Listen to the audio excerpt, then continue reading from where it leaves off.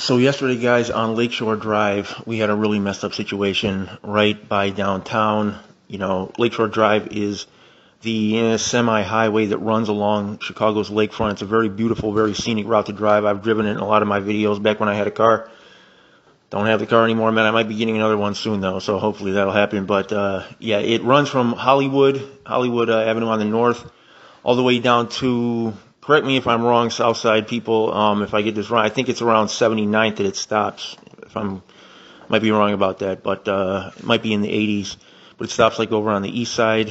And so, very beautiful, a lot of nice homes, a lot of nice buildings along Lakeshore Drive, and a lot of people take this. But there was a lot of news coverage previous few years about a lot of shootings that were taking place on this drive. Now, a lot of this involved like north side gangs. Dudes were following their enemies or just, meeting up with their enemies and getting into it, like as they were passing them on Lakeshore Drive, and there were shootouts taking place all along this drive, and it was becoming like a very dangerous place to travel. But that seemed to have died down a little bit in the last year, along that particular route. Other expressway shootings were still going on. But we had an incident yesterday, though, of apparent road rage where two cars got into it, apparently over one of the cars not allowing the other car to merge into traffic. Now, I'll say this. Lakeshore Drive is one of those places where it is a little bit tricky. Some of the entrance ramps are a little bit short.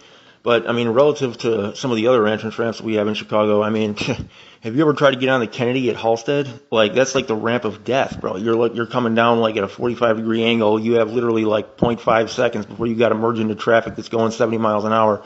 I avoid, some of these ramps just because they're so hazardous. But Lakeshore Drive has some where you got to get over pretty quick. And in a lot of spots, there's not a shoulder so that if you can't get over, you don't die. So it can be one of those areas where it gets a little bit dicey, but, two cars got into it, and apparently they started busting at each other, okay? Now, who shot first is a detail that is very important and is something that still has to come out. But they have arrested now one of the guys who was involved in this. Now, he claims that he did not fire his gun at all. So that detail hopefully will come out. I know they can run some type of tests on the gun. But, hopefully they got the shell casings or whatever, if there were any. But he claims that he didn't fire it because in the car riding with him was a 21-month-old baby who got shot in the head during the shootout, and he is now in critical condition. Prayers up for the baby, man. Hopefully he pulls through. He might have permanent brain damage even if he does pull through. The baby is stable right now, but his condition is not good. And apparently, from last I've heard, last update, they've been able to keep the swelling in his brain down. But I don't know if they have him in a medically induced coma or what. But it's not a good situation with the baby right now, man. So prayers up for the baby. But the driver who was in the car with the baby, he was in a relationship with the baby's grandmother. I don't know if he was her husband or boyfriend or whatever he was. But so he's been arrested. Okay, now he had a gun. Now here's something that I'm going to say, man. If you see how this article has played out on social media, places where this thing has been posted, everybody on these social media sites is saying, slam this guy, he shot a baby. This guy did not shoot the baby, okay? This is not the guy who shot the toddler. This guy was in the car with the toddler. You can't just look at the title. A lot of titles are clickbait. And not only, I wouldn't say just read the article. When they bring up studies in these articles or when they name statistics, you have to actually take the time to go look that up and see if they're actually quoting it correctly, because a lot of times they don't.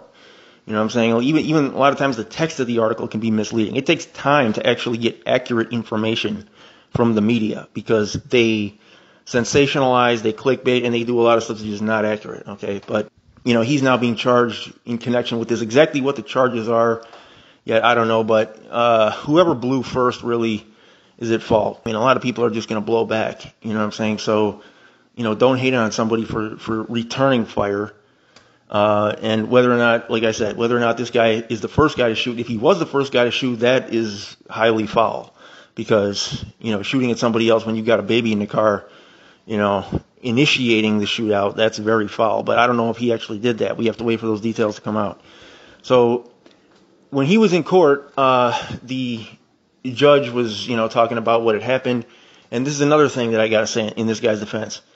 The judge said, he had a gun that they had found, and that they had found this Ruger gun on this guy, or in the car, or whatever. And the guy protested about that. He said, no, I didn't have a Ruger, I had a Bersa.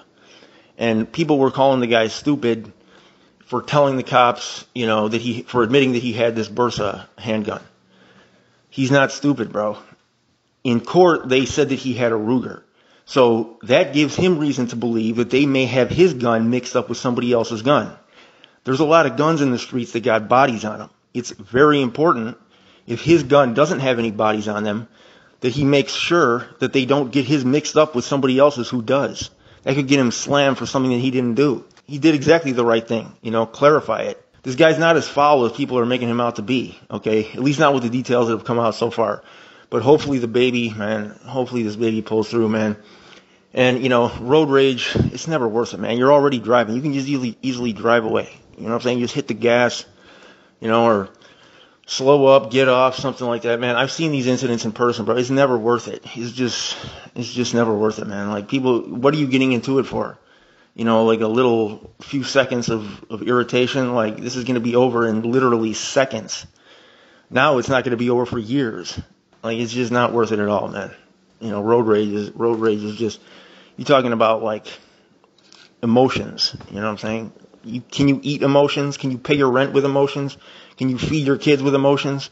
It's not worth it, man. This is your boy Winnie Cedar Report. I'm out.